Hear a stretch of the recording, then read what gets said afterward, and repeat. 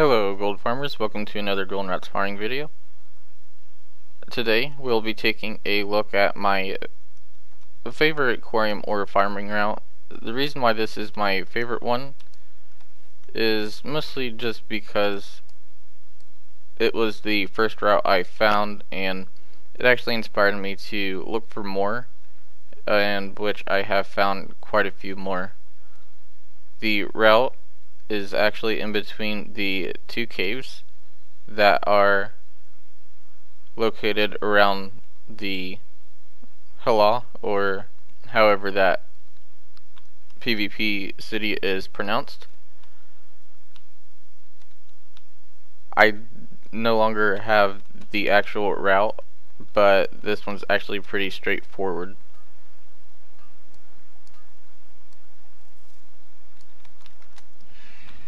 So I do a few different things on this route that help me increase the amount of gold that I make.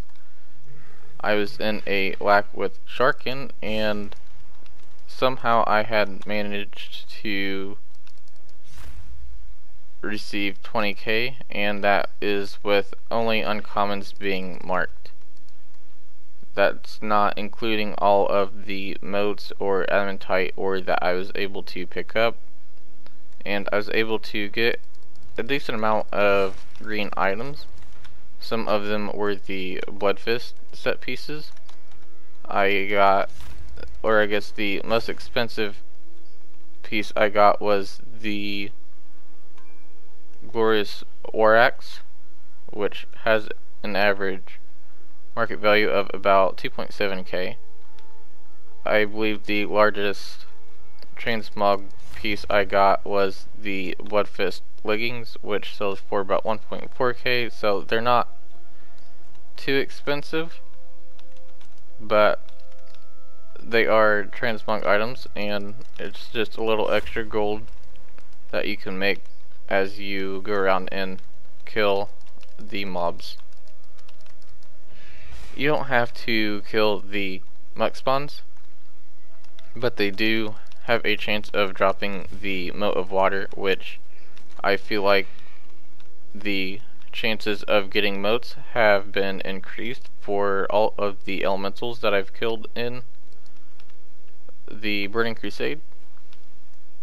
It could just be me, but I watched a little bit of Sharkin's YouTube video, or not Sharkin's, Stunton's YouTube video over his 24-hour stream, and he went over all of his farms, and one of them happened to be the Primal Shadow farm, and he had mentioned they had obtained 266 motes or primals in 1 hour, which is pretty insane, even in a group farm.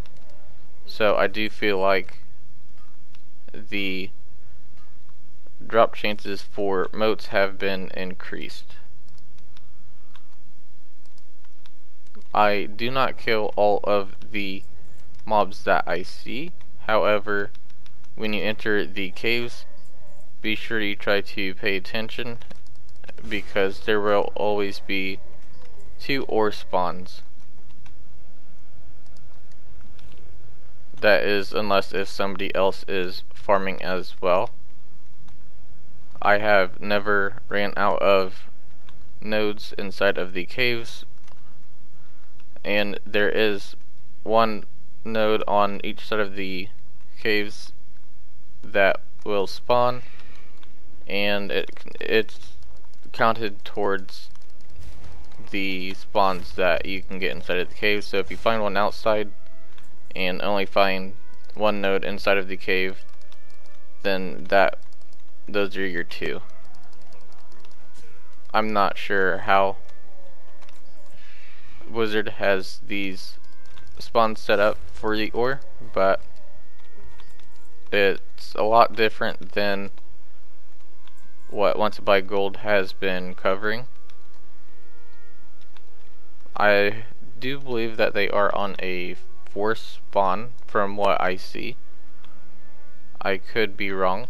I have had other people pick up ores in the other cave while I am in the opposite one, and nodes would pop up a couple of seconds. It wouldn't be right away, but it was a lot quicker than what the actual route was. For the route itself, I basically just stay up alongside of one side of the cliffs. I'll go inside the cave, and then I will scale up along the other side of the cliff. As far as Khorium goes, I can usually get around 10 to 30 ore per hour. That was actually what really set me off with this route, was the fact that there was a ton of Khorium. How I came across this route, I don't know if other people know of it or use it or anything, but how I came across this route was I was farming for the reputation, so I can get the mounts that you get from WoW. And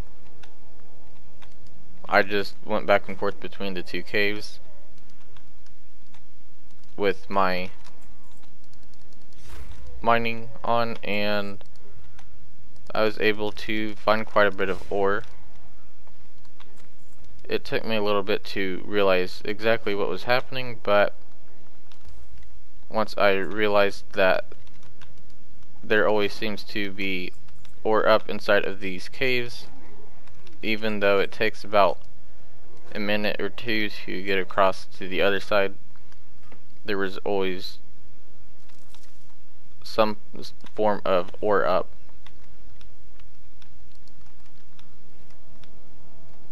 Another thing that I really liked about this was the amount of netherweave cloth that you can get. I had covered a video the other day over how to maximize your profit off of netherweave cloth, which, if you haven't watched that and want to learn how you can make more gold off of netherweave cloth, then be sure to check that one out.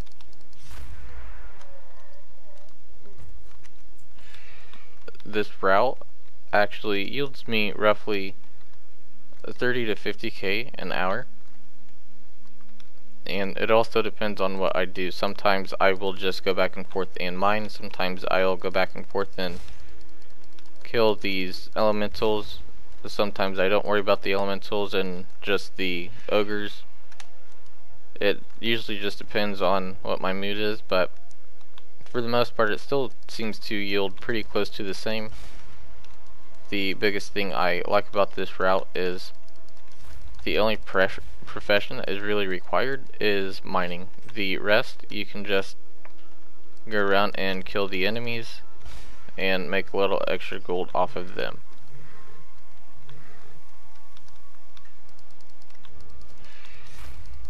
I believe that covers the majority of this route. I'm hoping I didn't forget anything, because this is one of the routes that I have really been wanting to go over for quite some time. I just didn't know when a good time was. Mostly because it's basically a instant respawn transmog farm on top of a pretty sick Khorium ore farm as well. I've got 10 Khorium ore in my bag right now, but I've got a total of 33, and I farmed the living daylights out of this place. It's pretty fun, quick, and it's actually pretty relaxing in my opinion. There's not a whole lot you really have to do, and because no matter what you really do, you yield around the same amount of gold. You don't really have to try so hard, so if you've got competition, you can just easily kill the mobs as you wish. For motes, I've been able to pick up almost 2 stacks of the mote of earth, and I haven't actually seen any fel iron ore, so I believe that's because nobody is farming in Nagrian right now.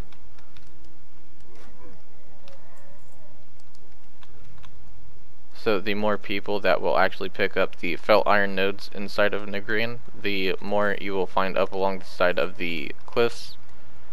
But I'm pretty sure there isn't anyone right now, and I haven't found a fel iron ore spawn for quite some time.